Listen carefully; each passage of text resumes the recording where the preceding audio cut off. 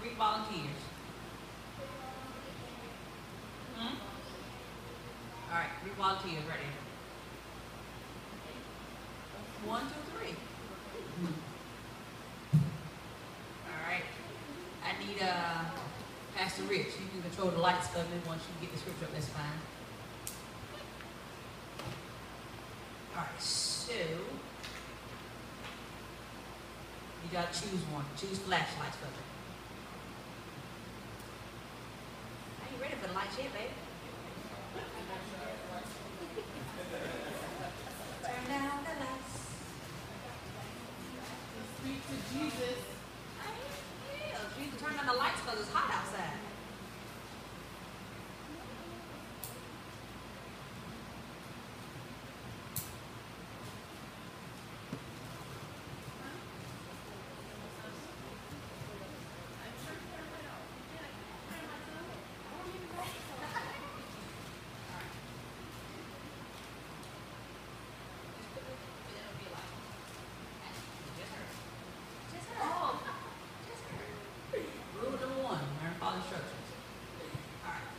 Lesson today is coming from Matthew chapter 5, verse 15 through 16.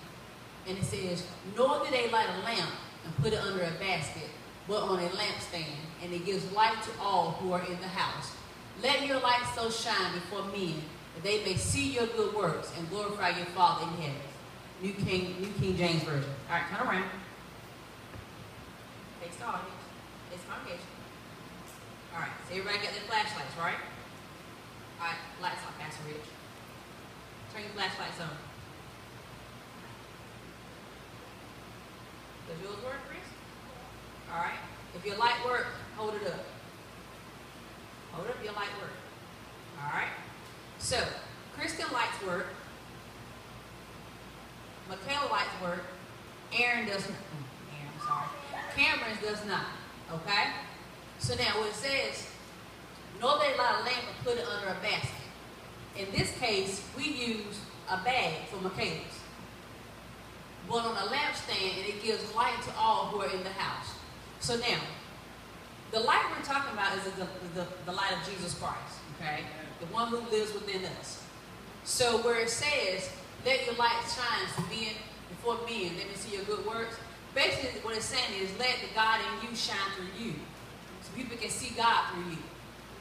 A lot of times, especially for my kids, the only church on the Bible people are going to see or read or go to is when they talk to you.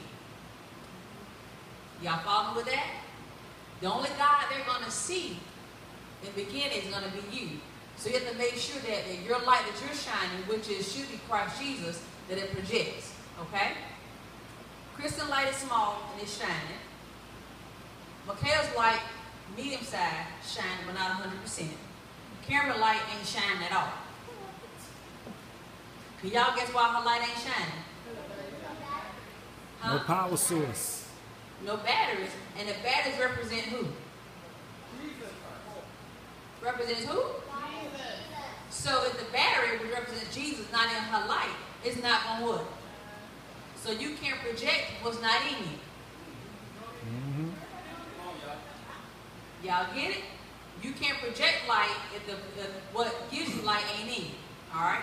So now, even though Michaela's flashlight has batteries and has light in it, she's covering it up. Meaning she's ashamed of the gospel. She's not letting people know that she loves Jesus, that she goes to church, that she's in the Word. Because she's ashamed of it. People can see a little bit of her, can see a little bit of Jesus, but not a whole lot of it. Because she's covering it up. Alright? Christian, who won't stand still, even though her light is small, it ain't covered. She's not ashamed to say, hey, I love Jesus. I go to church. I go to Truth for Life Ministries. In God's Word, He said, Jesus will. So she's constantly telling people about the Word of Christ. And not only is she constantly telling and showing them, but they can see it through her. They can see her light shining. Get to Cameron. Sorry, that's the one you chose. Get to Cameron. She's trying to let her light show. And people are trying to see it. But because she don't have a battery in it, which represents Jesus Christ, her light can't show. We good? Now, so Michaela becomes unashamed of the gospel and unashamed to say that she's a follower of Jesus Christ and take her bag off, we got light. Y'all feel me? But Cameron, when she started hooking up with Michaela and Chris, y'all link up together. Side by side. Even though Cameron light ain't showing yet, because she got two friends who are in Christ, who are showing their light so she can see it, their light gonna shine on her. Come on, shine the light on Cameron. Shine light on Cameron. So the God in them is projecting on the camera, which turn is giving her light. Amen? So as Cameron begins to learn and grow in Christ, she begins to get her battery and put her battery inside her lamp, and her battery represents who?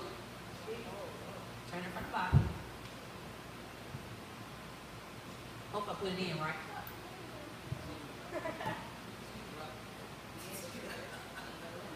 Shine your light on her so she can see how to get in. So now, while Cameron is learning and growing in Christ, you guys still got to shine your light, like Pastor E said. Shine your light so she can see how she's going to grow. All right, now see me turn on. So now we got light. Something so simple as to taking a flashlight that we use on an everyday basis as an analogy to say that when you got the battery, which is Jesus Christ in you, your light is going to shine. When you ain't got no light, no battery, no Jesus, you have no light. Amen? When you are ashamed of the gospel and you're afraid to tell people who you are, who you stand for, your light is on, but it's being covered by your shame. Well, by your shamefulness is a better word for it. When you're not afraid of it, it's going to shine like Chris. It's going to shine like Michaela. It's going to shine like Cameron. Pop the lights, Pastor Rich. So now, imagine all of us letting our light shine, right? Where the light just came on a few minutes ago. When we get together as a body of Christ and enter into a room, we should shut the whole place down. People should be blinking because the brightness is going to, see, like Pastor C doing, that light came on, kind of started you and make you refocus again. That's how we should be. We enter into a room. With 2 or 3 gathered together, our light should be so bright people got to blink. Amen. To refocus, to see what they looking at. Amen. That's my youth moment. I'm done. Amen. Hey, man, I need that for my house because the lights go out. We got to get some too.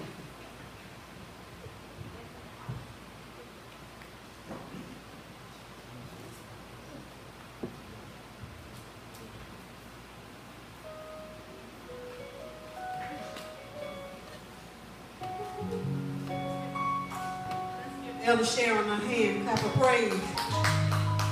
We should be letting our light shine. Amen.